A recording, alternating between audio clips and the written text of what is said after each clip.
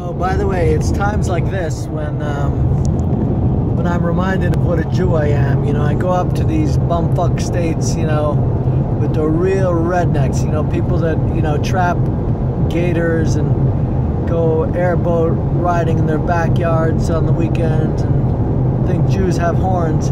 You know, when I walk into these courtrooms and I open my mouth and I sound like a Jewy Jew from Jewland, and I'm exposed as the liberal atheist Canadian Jew that went to law school in New York, they really look at me sideways, and you know, the Pintele anti-Semite in them really wakes up. So it's always interesting.